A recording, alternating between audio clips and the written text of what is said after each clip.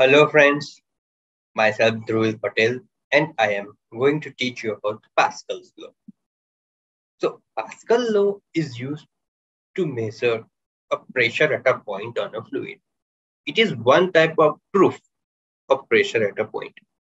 As we know that pressure at a point means when one fluid is submerged in a water, at that time on that fluid the water pressure occurs. So the pressure is equal to force upon area. Okay, so pressure is also known as intensity of pressure. Now, hence, Pascal's law has proved something that we saw today. Okay, so what the Pascal law is saying. So let's start with the Pascal's law as shown here. The statement of Pascal's law is the pressure or intensity of pressure at any point in a static fluid is equal in all directions. Means it says that if a pressure is occur on a fluid at various points. Okay. So in the end, the pressure is equal at all the points. That is stating. So let's check how this is going to be proved. So for that, this wedge shaped triangle we have considered. Okay. So starting, they consider a wedge shaped liquid element A, B, C, D, E, F as shown in figure. The figure is this. In here, the wedge-shaped triangle is shown that A, B, C, D, E, and F. So it has three planes. The first one is horizontal plane, second one is vertical plane, and this one is diagonal plane. So at horizontal plane, the pressure occurring is P1. At vertical plane, the pressure occurring is P2. And at diagonal plane, the pressure occurring is P3. Hence, we know that intensity of pressure, P1, the intensity of vertical pressure on the element. P2 shows the intensity of horizontal pressure on the element of liquid. Means on horizontal plane, the vertical force is occurring. On vertical plane, the horizontal force is occurring. And on P3, the intensity of pressure on the diagonal. Okay. So hence, pressure intensity is equal to total pressure upon area.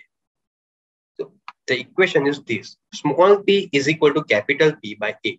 Small p shows the intensity of pressure. Capital P shows the total pressure. And A stands to area. So we can also write the equation in form of this. That total pressure is equal to intensity of pressure into area. Why? Because we need to find the total pressure at various points. Various points like this. One horizontal, second, and third. So now this is the figure, wedge shape in 3-dimensional, and in beside that it is in 2-dimensional. Okay. So let us first of all we know that this is the 2-dimensional figure A, B, C, and AC. The AC will be the hypotenuse, AB is the closest side, and BC is the farthest. Okay, so let's find the side AB and BC. So first of all, the BC is the farthest side. So sine theta is being used. So sine theta is equal to BC by AC. Okay, farthest side beside then ratio of farthest side to the diagonal means hypotenuse. So we can write the BC is equal to AC sine theta. Likewise, cos theta is equal to AB by AC. So AB is equal to AC cos theta. So two sides we have find, which is BC and AB. Why we have find this? We let you know later. So in here, starting with the derivation means proving that in this figure a wedge shape fluid element is shown, and in 2-dimensional a single 2-dimensional plane is shown of this portion A, B, C, and there. So, and the ds is the width. Okay. So total pressure on face ABEF. ABEF means this portion. ABEF, which is P1 ABDS. Okay, P1 ABDS. So P1 is the, likewise, the earlier, the equation we saw that total pressure is equal to intensity of pressure into area. Okay, so here total pressure is equal to P1 is equal to intensity of pressure, and ABDS means the area. AB into DS means width into length. Okay, so AB into DS. So P1 into AB into DS on ABEF. Likewise, total pressure on face BCDE is P2 BCDS, and total pressure on face ACDF, the diagonal one, P3 ACDS. Now we have by shown in figure that the vertical pressure is P1 ABDS and the horizontal is P2 BCDS. Now P3 is the diagonal one, and we need to convert this force into horizontal one and the vertical one for the further calculation. That's why the diagonal P3 ACDS here is shown in 2D figure, that theta. So the theta will be same here also.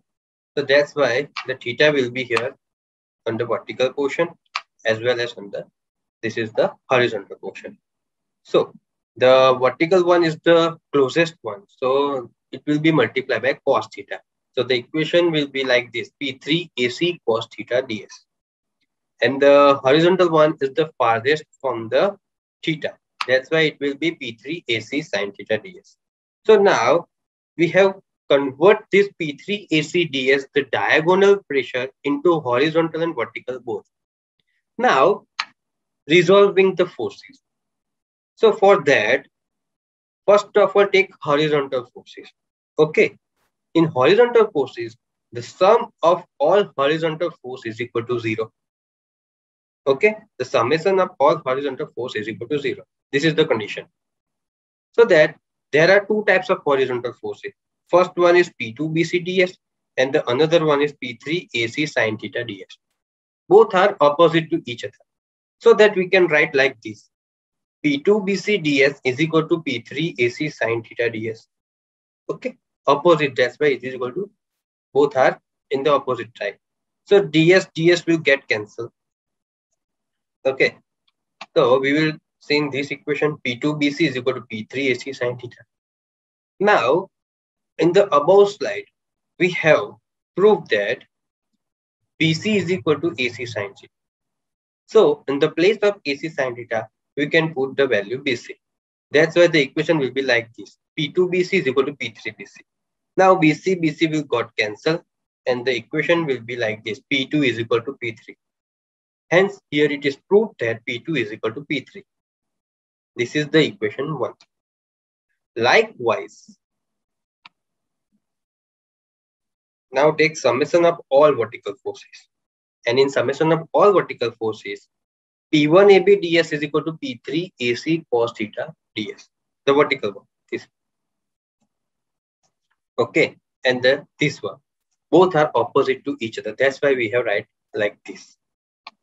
So the ds will got cancelled. So the equation will be written like this. P1AB is equal to P3 AC cos theta. After that, we have also proved this also in the above slide that AB is equal to AC cos theta. So instead of AC cos theta, we can put the value AB. So the equation will be like this. P1AB is equal to P3AB. Now we can write the equation like this. P1 is equal to P3. Hence, this is also proved that P1 is equal to P3. So on the basis of equation 1 and equation 2, we can say that P1 is equal to P2 is equal to P3. Hence, it is proved, the statement is proved that The pressure or intensity of pressure at any point in a static fluid is equal in all directions. Note that we are taking static fluid. It is not for incompressible, compressible. It is only for the static fluid. So this one is a static wedge-shaped triangle. We have taken 3 points. The first one is this, the second one is this, and the third one is this. So we have measured individually pressure each side, P1, P2, and P3. After summation of all forces, we proved that at any point, the pressure is equal in all directions. So this was the Pascal's law. I hope you all understand. Okay. So that's it for today. Okay. Bye.